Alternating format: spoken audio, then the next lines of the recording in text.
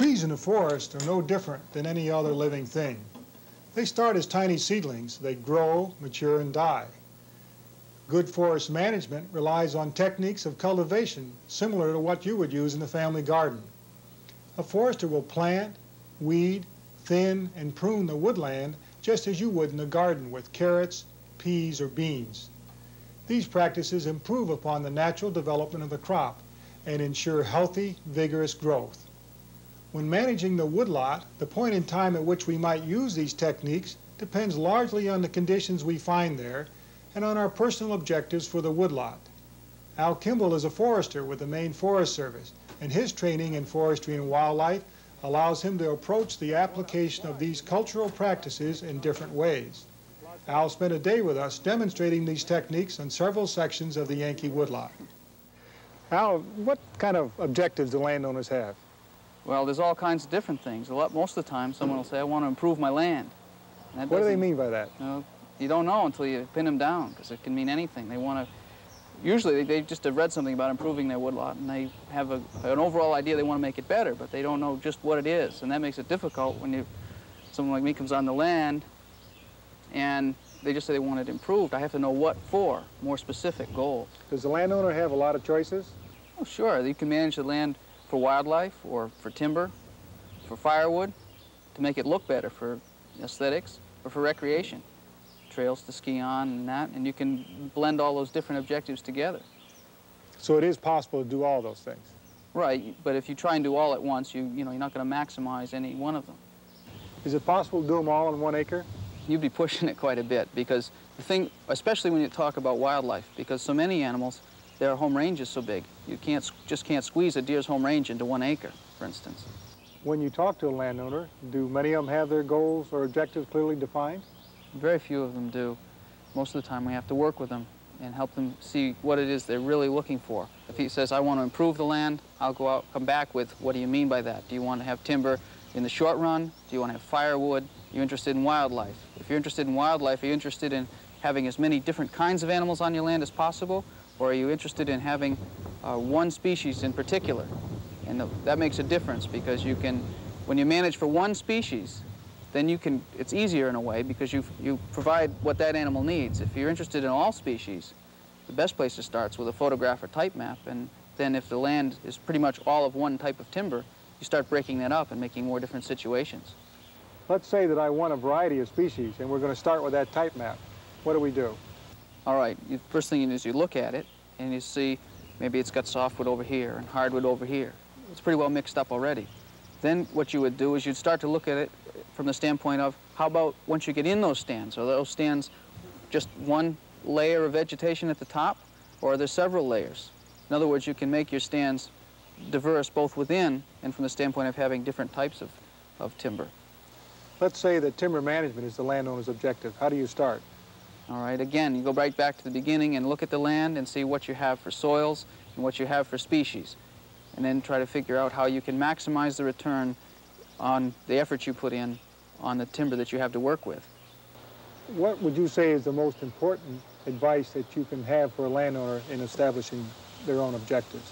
It's important that they be specific and give the person who's going to help them manage their land a specific goal to work on, and have someone that knows what they're doing that you can trust go over the land with you and help you determine whether or not your land will meet your objectives. What kind of assistance is there to set objectives?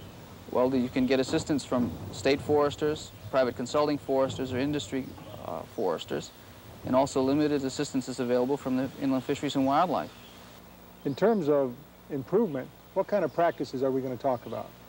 Well, we could go into a lot of terms at this point. That's one thing that you run into a lot, is foresters use terms, weeding, thinning, releasing, cleaning.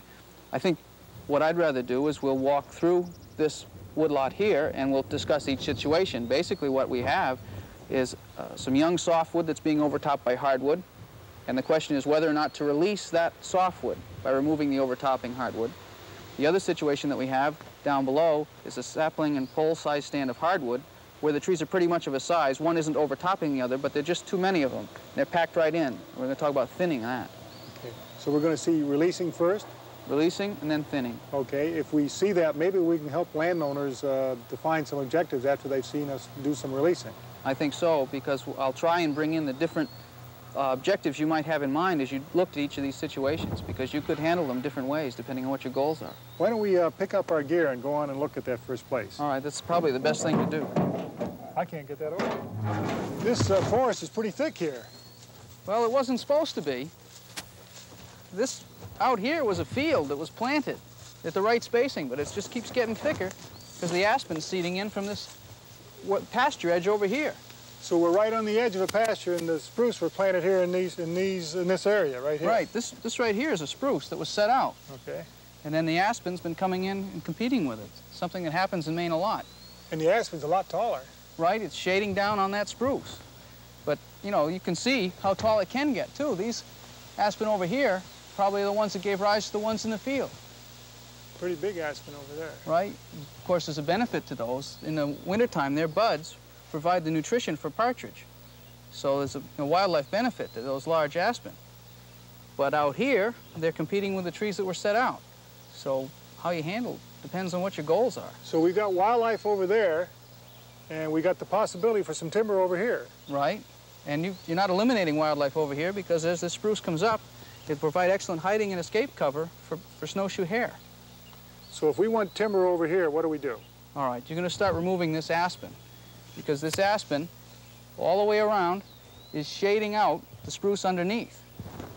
And it's holding back the growth, and it's about time to give the spruce a chance to really spurt ahead. Now, some of this aspen is dying. Why don't I just wait on it and let it die, and then the spruce will grow? Right, what it's dying from is a stem canker that chokes off the crown. You can see the roughness of the bark. There's been some woodpecker feeding secondary to it, but this roughness in the bark, and it gradually chokes off the trunk and kills the tree. But if you wait for that, all the time that tree is dying, you're holding back the growth of the spruce that were planted here. And that would be it wouldn't be a very intensive practice, and you're giving up growth all that time that your trees could be putting on height growth. If you look, some of these spruce in here are only 3 feet tall. So if I want to help this spruce for timber production, I better get rid of the aspen. Right, with only one thing that I'd consider as a possible drawback. Some of these trees have white pine weevil in them. I know they're spruce. That's that crooked top right there. And as we open the stand up, we may increase the amount of weeveling, because Norway spruce is a host for that pest. So you call it white pine weevil, but it'll chew on a spruce tree too? Right, and then I've seen it on Scotch pine and jack pine. Okay. So it affects many different things. What I'm going to try is, if we thin this area quite heavily, release this spruce from the overtopping aspen, we may get some more weeveling. But until we try it, we don't know how bad that's going to get. And what we can do is, if it's too heavy, maybe in the next part of the stand, we'll leave half of the aspen for partial shade. But right now, there's enough of it in here that's holding the spruce back. How long will we have to wait to find out whether the spruce, the weevil's going to bother us? It won't take very long. There's enough here. What I want to see is if the height growth is fast enough to get over the effect of the weeveling fast enough. I'd like to get a butt log on these spruce as fast as possible. If timber is what you're after, sure, that's where the money is in that butt log. So how are we going to do it? All right, we'll take, and we've got a small saw with us, and we can take and just remove a section here of the aspen, get it down. All you have to do is cut it off or girdle it or anything that eliminates it from competition. But I think something that'll help show up what we're doing here will be if I just tie some flagging on some of these trees that we're going to leave behind, the small softwoods, so they'll show up better.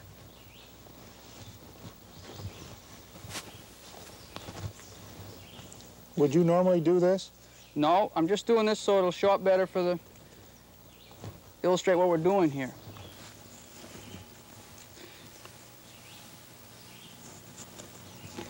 There, I think that'll give you an idea of what we have in mind. And when it's all done, you'll be able to see which trees have been released from the competition.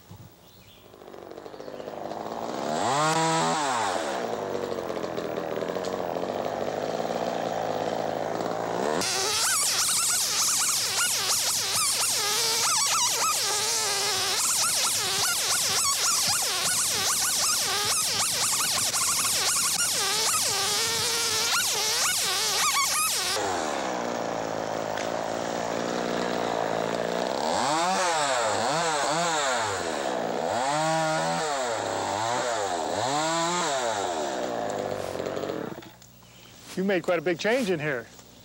Yeah, we opened it up quite a little. More sunlight hitting the ground?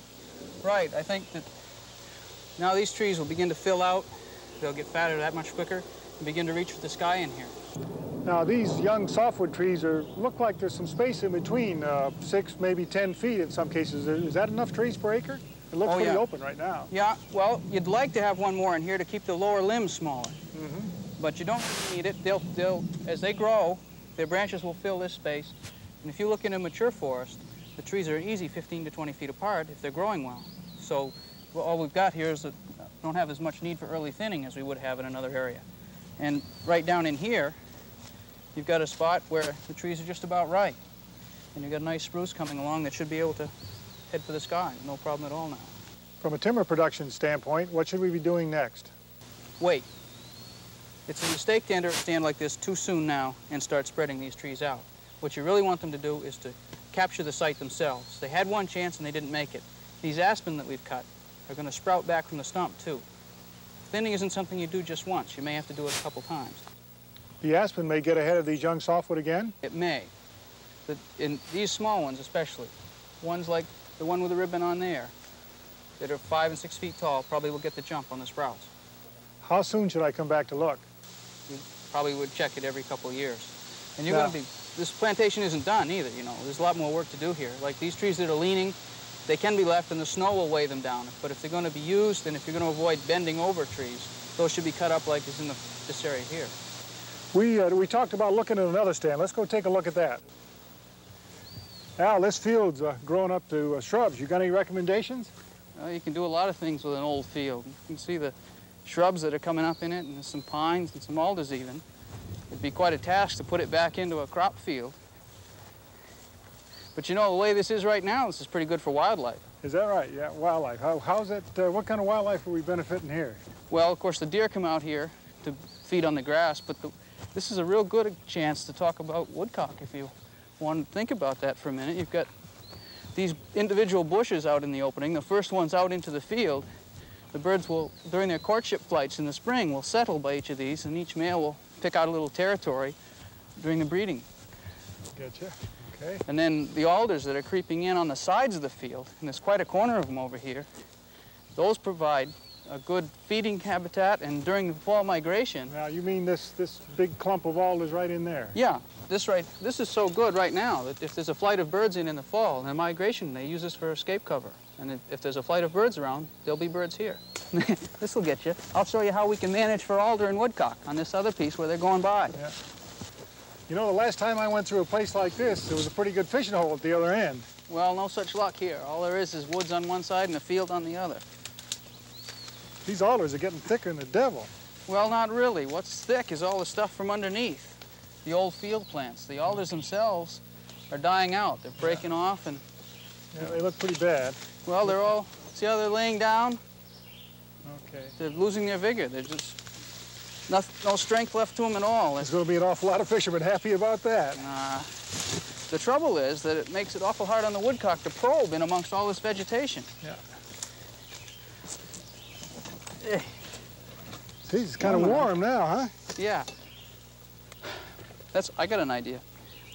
In order to show you what I do here to manage the alders for the woodcock, why don't we take and open this up? May as well get rid of these old ones and see if they'll sprout some more vigorous ones.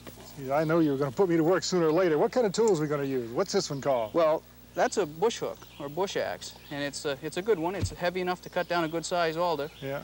But it's safer than a machete, which is the other one I've got. Where's the starting cord? Yeah, right here, but then I'd be the only one doing the work. Yeah, okay. So why don't you take from about here over, and what we'll do is we'll try and get all these alders down so new suckers will come up and hopefully be more vigorous at shading out the ground. I never thought I'd go out to grow an alder, but let's give it a try. Just think of it as cutting them. Just think of it as cutting them. Okay. I don't want to drop one on you here now. No, well, that's all right. You go ahead and start. And here we go. Now, preferably, you'd be doing this during the winter when these were dormant, and then they'd sprout even better. So what have we accomplished here now, Al? Well, basically what we did was we got rid of some alders that weren't doing well. They were passing out of the picture. And by cutting them down, their root systems that were supporting trees that were all that large and getting them to sprout the little suckers that are going to come up that'll be about the, the size of that branch. Those large root systems will make those grow really fast.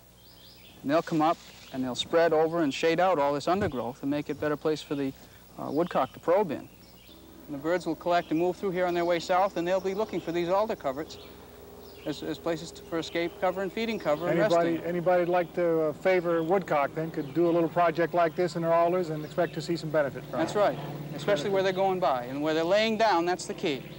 I'm surprised how fast we went along with these hand tools. Right. It went pretty good. On the right size class, the machete's good for real small stuff, but that tool there, even in the size classes we're working in, is almost as fast as a power saw. Now, these alders were what, 10 or 15 years old? Well, those in the field where these are probably a little older. Yeah. Now, you know, there's other species of wildlife that we can manage for on this piece of land. Sure.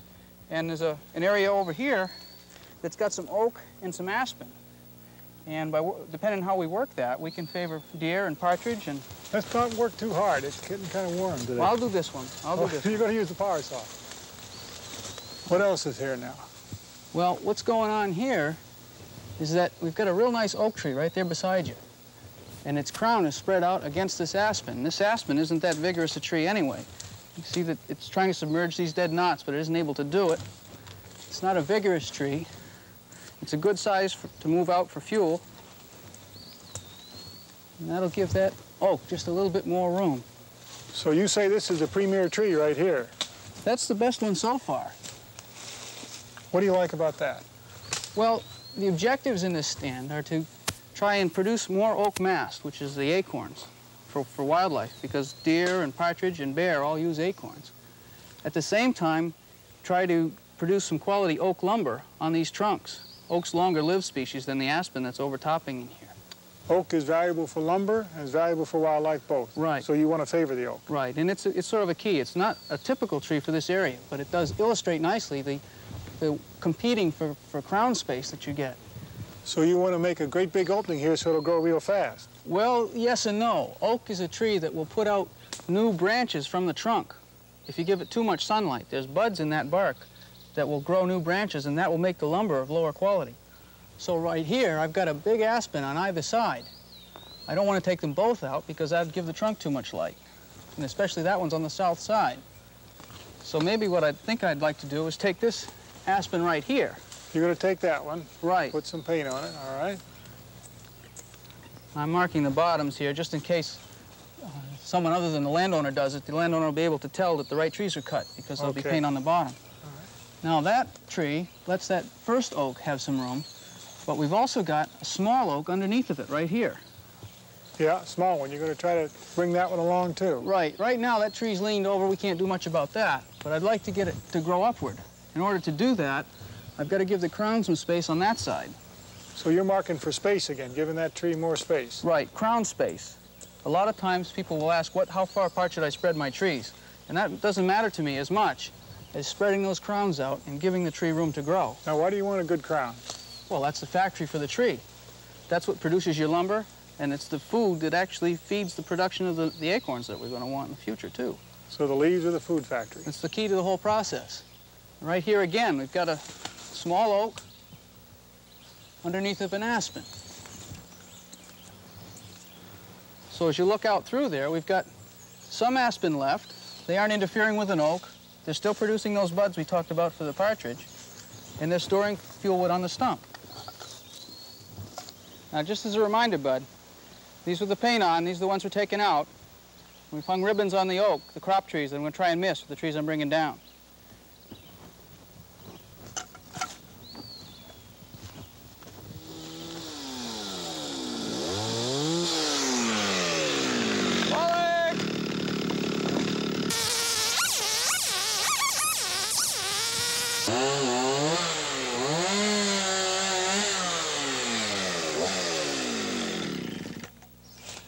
Well, you got all the cutting done. What have you accomplished with this thinning, Al? You hear me with those? Sure, I can hear you. Okay. What do we got accomplished with this thinning now? All right.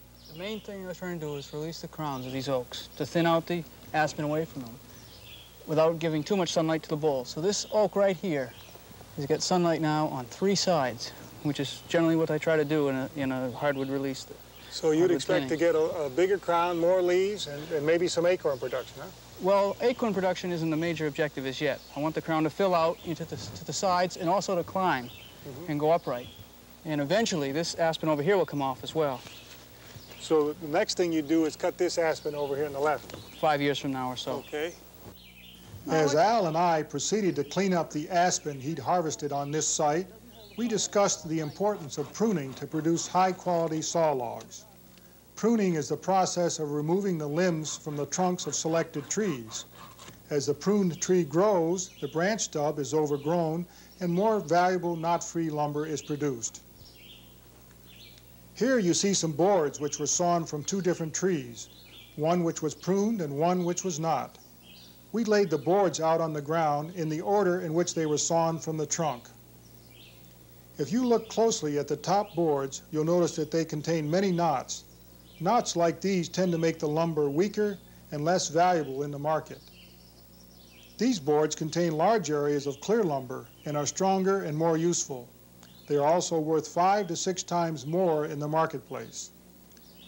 Needless to say, pruning is one cultural practice which can produce a significant increase in the value of a tree, well worth serious consideration by the landowner wishing to grow trees to sell for lumber. Al Kimball took me to another corner of the woodlot and demonstrated just how simple a process pruning really is. Why don't we start with this one out here in front and work our way on back? All right. Take a look at this now. Okay, this is a little larger tree. Now, this is getting up to being almost too large to do. Right. And that depends almost more on the landowner than anything else, how long he can stand to hold that investment on the ground. Now, this is white pine. Right. Everything in here we're going to prune is white pine?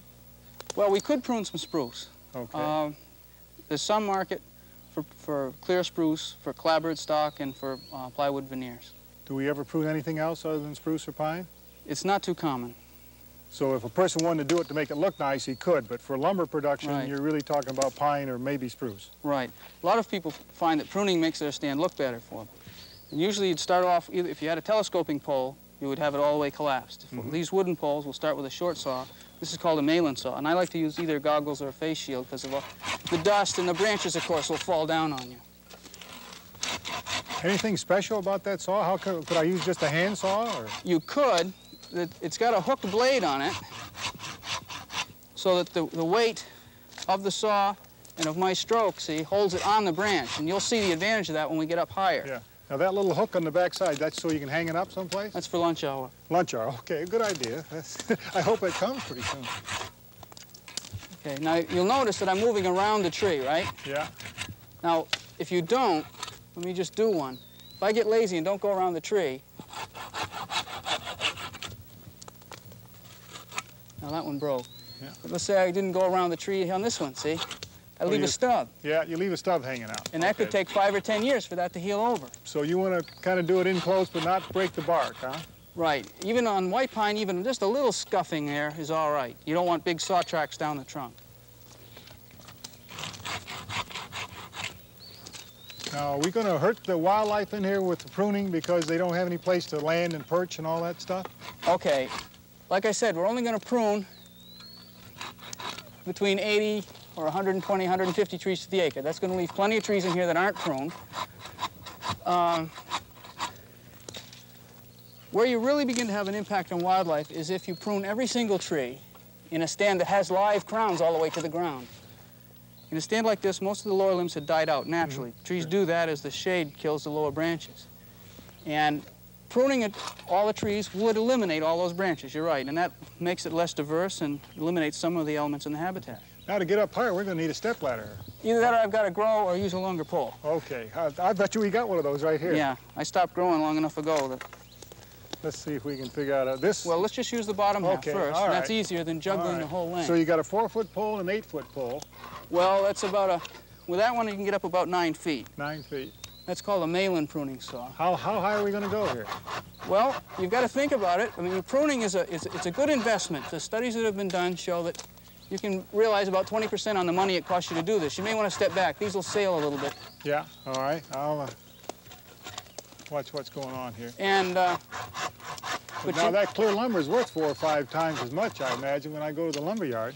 So yeah, that's why it's going to pay off when you do this. Okay, couple things on that. First of all, because you're pruning for a commercial market, you want to make sure that you prune to a height that's a board that you make can be sold. So you want to go in even multiples. I see. 8 feet, 10 feet.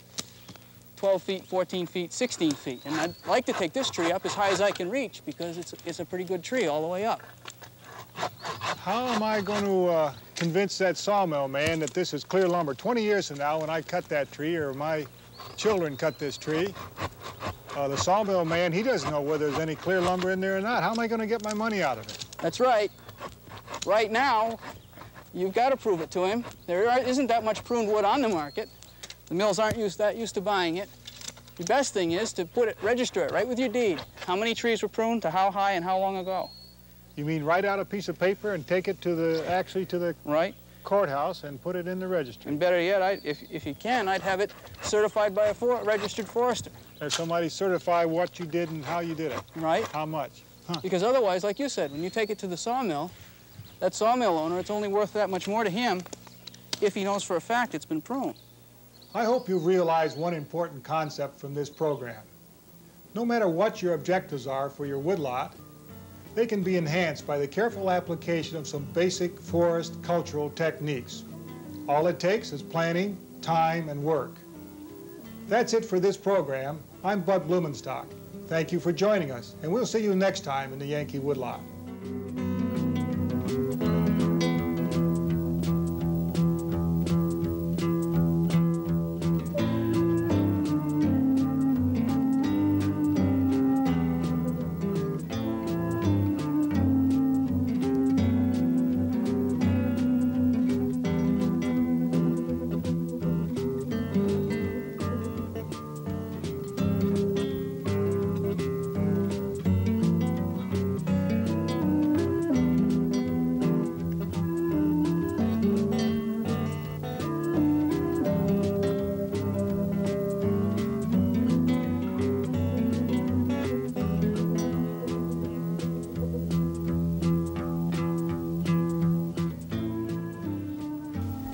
Yankee Woodlot was produced by the Maine Public Broadcasting Network, which is solely responsible for its content, and was made possible in part by a grant from International Paper Company.